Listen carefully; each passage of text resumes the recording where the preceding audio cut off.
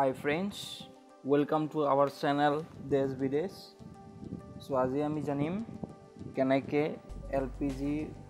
ডিলাৰশিপ এটা খুলিব পাৰি নতুন LPG ডিলাৰশিপ এটা খুলিব পাৰি গ্যাস এজেন্সি তো আমি ইন ডিটেইলছ জানিম কেনেকৈ এপ্লাই কৰিব লাগে ক'ত এপ্লাই কৰিব লাগে ওয়েবসাইট কি কোনটো ওয়েবসাইটত এপ্লাই কৰিব লাগে কেনেকুৱা ধৰণৰ ক্ৰাইটেৰিয়া আছে ইন ডিটেইলছ জানিম তাৰ আগতে যিসকলে এতিয়ালৈকে আমাৰ চেনেলটো সাবস্ক্ৰাইব কৰা নাই সেইসকলক অনুৰোধ জনাওঁ যে আমাৰ চেনেলটো সাবস্ক্ৰাইব কৰক লাইক কৰক শ্বেয়াৰ কৰক then let's start so ষ্টাৰ্টিঙতে LPG ডিস্ট্ৰিবিউটৰ হিচাপে কাম কৰিবলৈ বা খুলিবলৈ নিউজ পেপাৰত এড দিয়া হয় তাৰ পিছতে গোটেই প্ৰচেছটো আৰম্ভ হয় গতিকে প্ৰচেছবিলাক কেনেকুৱা ধৰণৰ তাৰ আগতে জানিবলৈ আমি জানিব লাগিব কিমান ধৰণৰ ডিস্ট্ৰিবিউটৰশিপ টাইপ থাকে মানে টাইপছ অফ ডিস্ট্ৰিবিউটৰশিপ এৰিয়া ৱাইজ থাকে চাৰিটা থাকে ফাৰ্ষ্ট ওৱান চেহাৰী বিতৰক থাকে দেন ৰুৰবান বিতৰক গ্ৰামীণ বিতৰক থাকে দুৰ্গম ক্ষেত্ৰীয় বিতৰক যাক DKV বুলি কোৱা হয় চাৰিটা ধৰণৰ থাকে ডিটেইলছ আপোনালোকে স্লাইডত চাব পাৰিব গতিকে তাৰ কাৰণে কিছুমান এলিজিবিলিটি ক্ৰাইটেৰিয়া আছে for two apply for LPG ডিস্ট্ৰিবিউটৰশিপ এনেকুৱা ধৰণৰ first one is two B A Indian citizen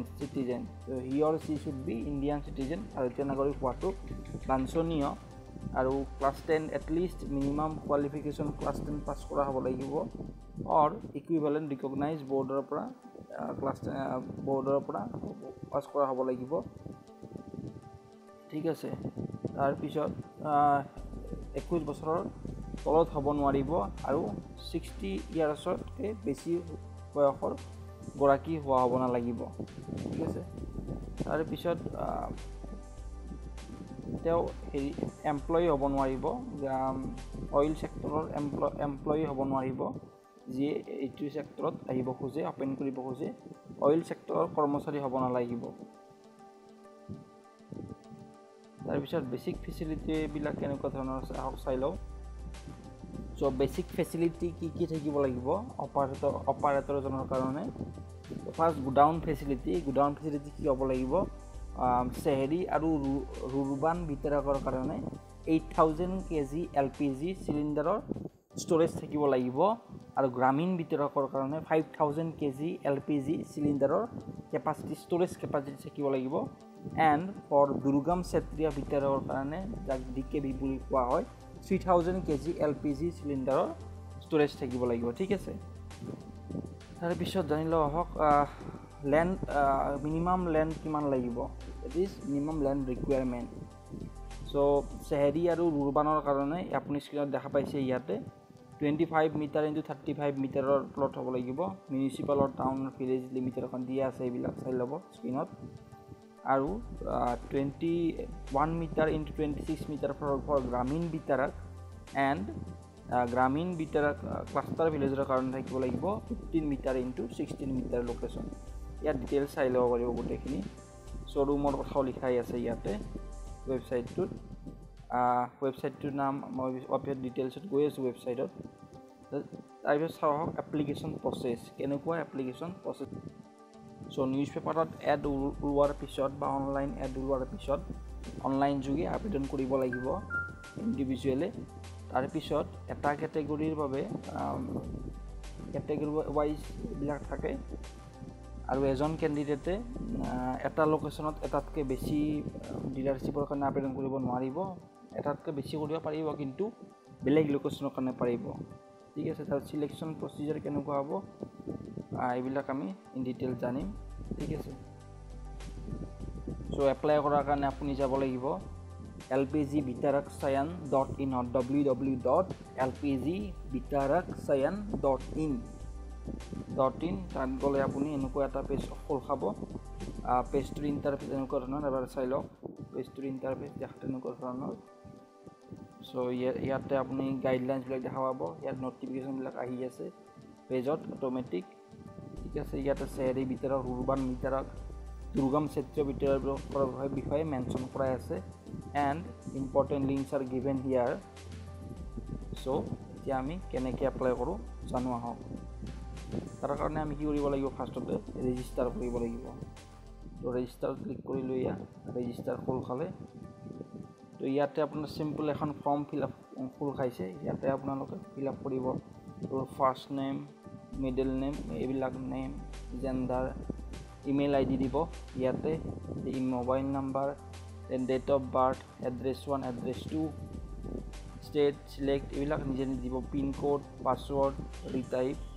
তাৰপিছত আপুনি এইবিলাক কেপচা কোড মাৰি এটা আপুনি OTP জেনেৰেট কৰিব এইটো আপোনাৰ গিভেন মোবাইল নাম্বাৰত OTP যাব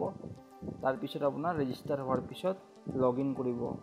মোৰ আগতে ৰেজিষ্টাৰ কৰাই আছে চ' মই ডাইৰেক্ট লগইনলৈ যাম এতিয়া ঠিক আছে তো লগইন পেজলৈ ডাইৰেক্ট গৈছোঁ চ' ইয়াতে আমি এতিয়া ডাইৰেক্ট লগইন কৰিম মোৰ লগইন অলৰেডি ৰেজিষ্টাৰ হৈ আছে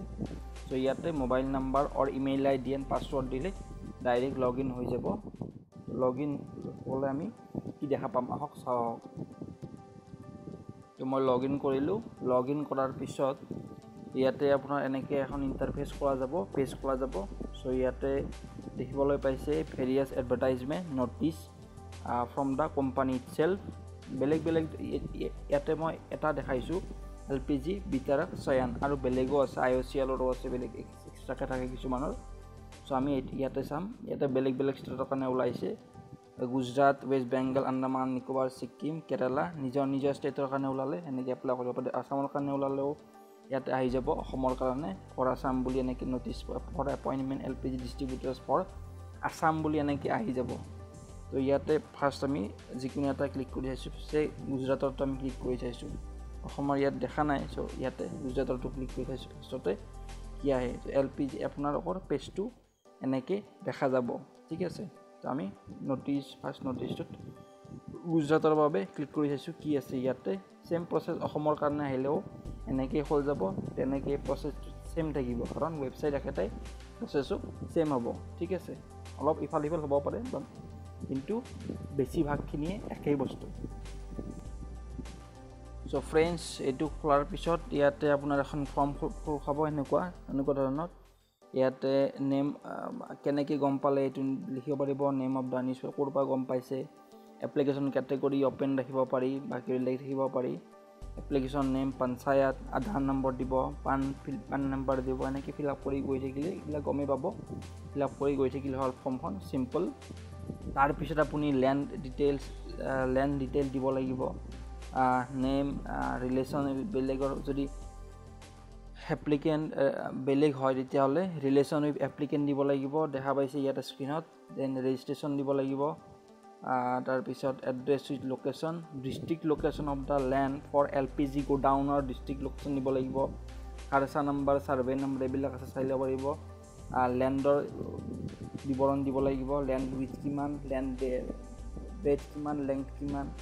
লোকেশ্যন কি আছে লেণ্ডৰ ডিষ্টেঞ্চ ফ্ৰম লোকেশ্যনৰ পৰা কিমান ডিষ্টেঞ্চত আছে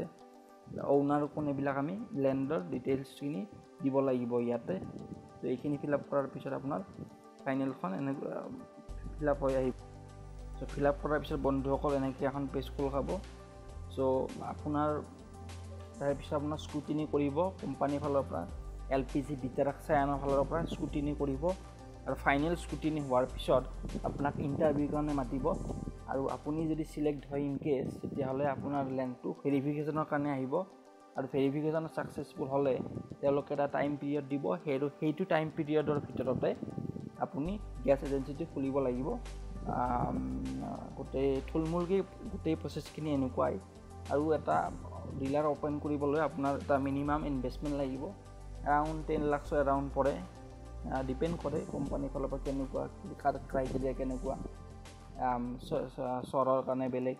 গ্ৰামীণ এলেকাৰ কাৰণে বেলেগ যেনেকৈ আমি চালোঁ চহৰী গ্ৰামীণ এনেকৈ চালোঁ চব বেলেগ ৰেট থাকে তেওঁলোকৰ টাইম পিৰিয়ডৰ আফটাৰ এটা ইণ্টাৰভিউ প্ৰচেছ আপোনাক টাইম দিয়া যাব তো সেই টাইমৰ ভিতৰত আপুনি গোটেই প্ৰচেছটো কমপ্লিট কৰিব লাগিব তাৰপিছত আপুনি এটা ডিলাৰ খুলিব পাৰে গতিকে এনেকুৱা ধৰণৰ প্ৰচেছ হয় গতিকে ভিডিঅ'টো এইখিনিতে আমি শেষ কৰিম গতিকে আপুনি ভিডিঅ'টো শ্বেয়াৰ কৰিব, আমাৰ চেনেলটো ছাবস্ক্ৰাইব কৰিব আৰু লাইক কৰিব। Thank U guys, thank U.